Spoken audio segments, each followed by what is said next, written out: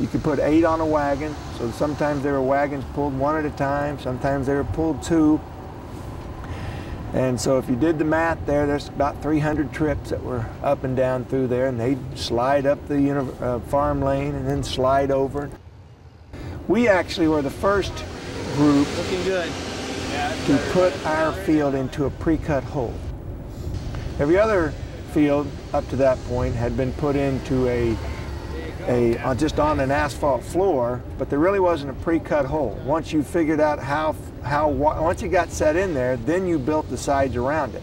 Our sides were already built, so we didn't have a lot of room for error, and so we had to make sure that our modules got fit very tightly.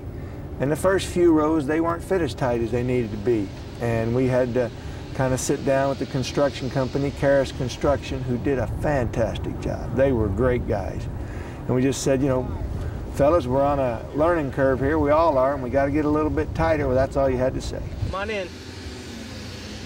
That's it. That was a done deal, and those things got right back in the line. And we actually brought in Clark Construction Company, who has actually spent some time, who actually had put in Giant Stadium and actually helped us put in the Silverdome. Brought them in as consultants too, and they provided some expertise. So we were covering all of our bases. There was not going to be any room for error. Every module was given a flag with a number on it and color-coded, so that if module number 5 left here, it would go back in place between modules 4 and 6 in the exact same order. So that way, as we disassembled the field, if we had a little tear or a rip in the turf out here, when it went back together in the stadium, those pieces would match back up perfectly, and we would not have as many repairs to do.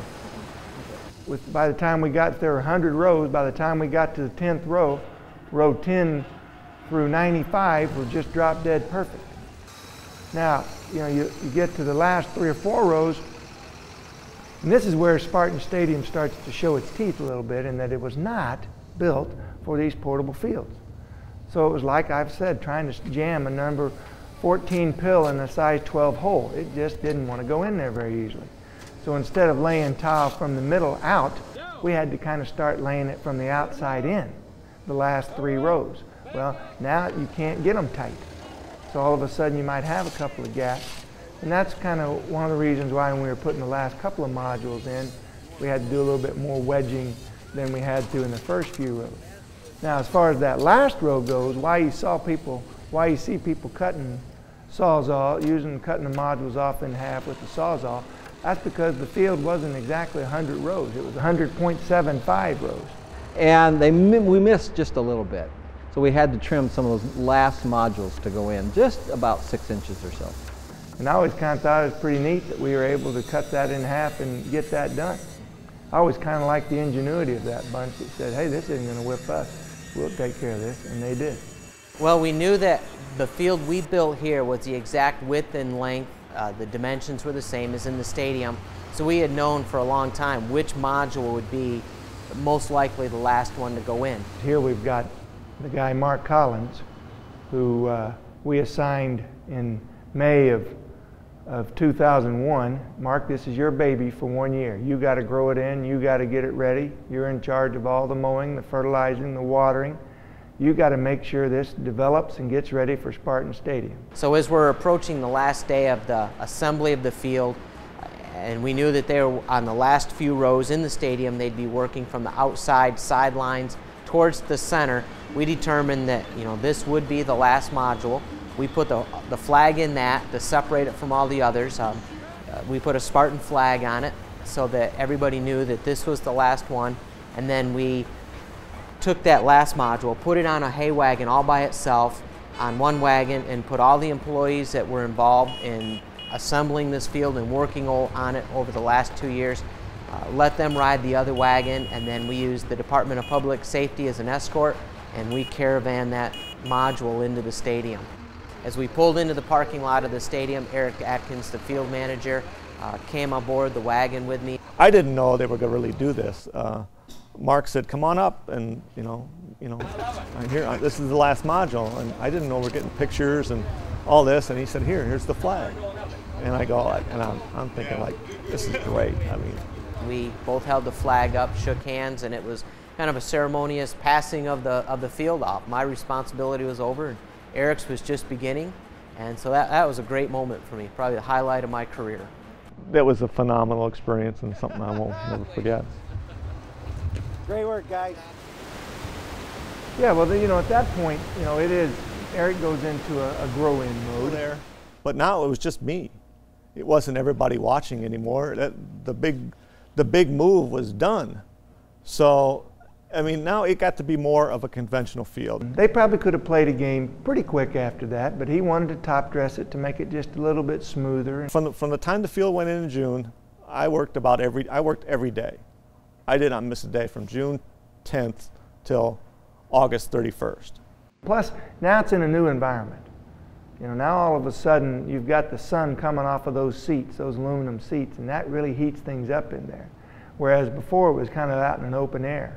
So you really had to kind of learn, you know, how was this grass going to react to this new environment. Eric spent some time with that. And if he had any questions, he'd call us. We were viewing it all the time, but we were very confident, and we were looking at the surface. It was growing, it was establishing, it was leveling. It was really behaving very well. And of course, you know, he gave a lot of tours to a lot of people that wanted to see it. I'm sure in the 2003 season there won't be as many people wanting to tour it, so Eric will be able to do some more things. And but then, you know, the other thing is, you know, we didn't have very many people that had painted a game field either. So they had to be kind of practicing and thinking about that. And we hadn't really been managing a natural turf field at all. So they're kind of building that up, building all the equipment up that was necessary for that, gearing up for that. And then, of course, always in the back of your mind, always, was, hey, we got 5 games in a row. That is extremely unusual for college football to have 5 games in a row, and people were holding their breath, you know, on this new field.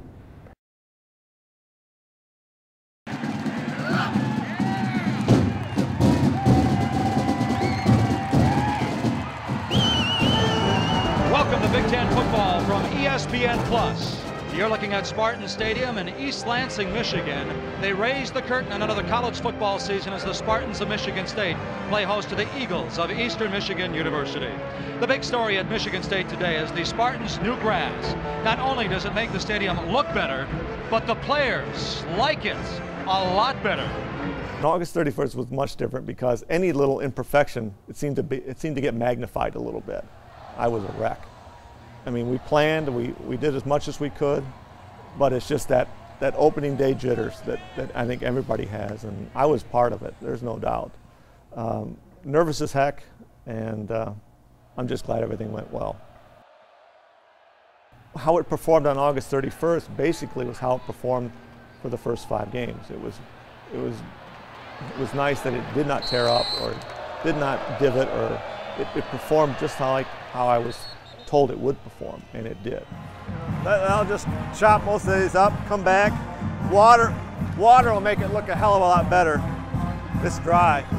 I was kind of, when I saw the pregame, you know, pregame was seemingly tougher than the game itself because they're concentrated in certain areas.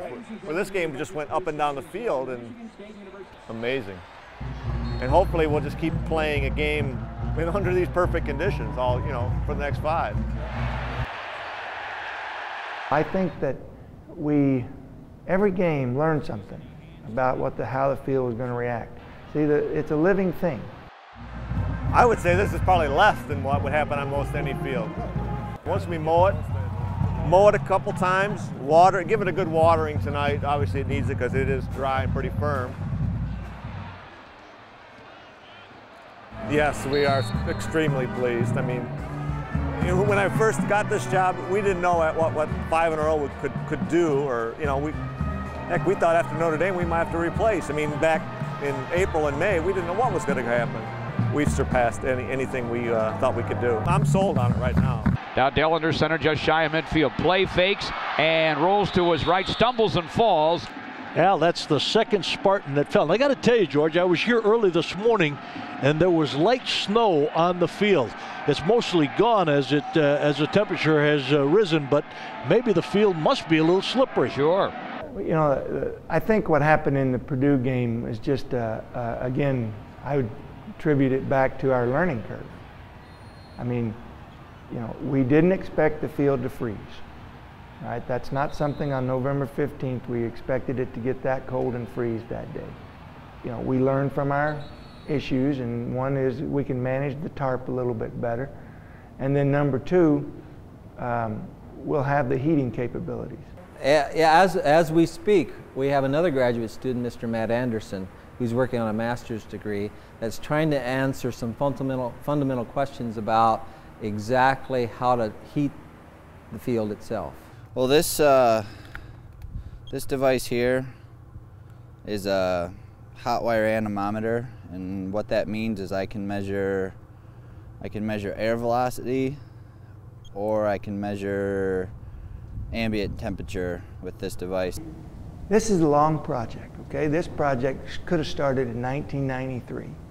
The very first time when we put the portable field in the Pontiac Silverdome, it was logical to think, hey, if we can do it in the Silverdome when it's inside, we ought to be able to do it in Spartan Stadium outside. By waiting 9 years, we actually were able to build a much better field than we would have built in 1993, just because we learned more about soils and the grasses and how it was going to react in the modules. So that was very satisfying to try to build the perfect field. And I think we built as good a field as we could build in 2002. And so for us, that was very satisfying. This is about the image and reputation of the institution. Now, the reputation of the entire turfgrass program rides on how that field looks. And so far, I've been pretty pleased with that, and I think we passed that test. But it's, you know, it's a challenge. We couldn't have asked for a better test of the field itself. 5 games in a row, 2 weeks off, and 2 more games, I believe is what the schedule was. The field did very well. It was a good field last year, but it's going to be much, much better this year. MSU people are growing an MSU field, and that's a pretty proud thing to have happen. You actually got to thank those guys, because he came up with the seed blend and all the other stuff, and he came up with the dirt, or the soil. I think the turf program, you know, stood up and answered the challenge. It is a living laboratory. It's always going to be with us. We all know that if ever something goes wrong, and grass dies, I mean, you can't do anything to prevent that sometimes. And so there'll be some emergencies on this field before it's over with, but we've got good resources here, and we can usually take care of a lot of our problems. And the turf program in general kind of was on the front page. You always like to see turf on the front page. It's an impressive technological achievement with the turf grass we have here. It is much more complex than simply grass.